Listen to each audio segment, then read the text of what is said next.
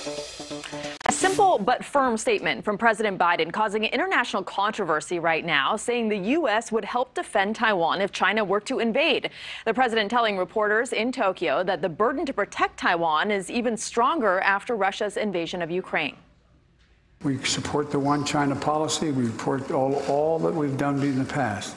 But that does not mean that China has the ability, the jurisdiction to go in and use force to take over Taiwan. Leland Bittert, host of On Balance, joining us now. And Leland, the U.S. has always been deliberately ambiguous about Taiwan. The White House walking back those president's remarks, but why the departure now? Well, and it's not the first time the president has said as much. He said it to Anderson Cooper back last year. He said that the United States would defend Taiwan, and we have a commitment to do that. He said it to ABC as well. And each time the White House has said the president isn't changing policy, and it sort of depends on what your definition of defend is. Does that mean U.S. troops on the ground in Taiwan fighting the Chinese? Does that mean airlifts of additional U.S. weapon systems? You parse these words very carefully, but certainly President Biden's been a lot more forceful in his language towards China than his predecessors have been on Taiwan.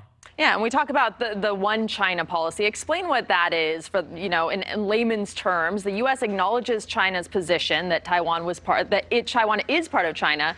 But then on the other hand, it's never officially recognized China's claim to the island. So what do we make of all that? The Chinese view Taiwan as this democratic breakaway rogue province that they say at some point will be reunited into the communist control of Beijing, but they have not yet invaded it. This goes all the way back to Chinese independence in '48. And the United States began the one China policy under President Nixon as they normalized relations with Beijing, and you sort of have this idea that the U.S.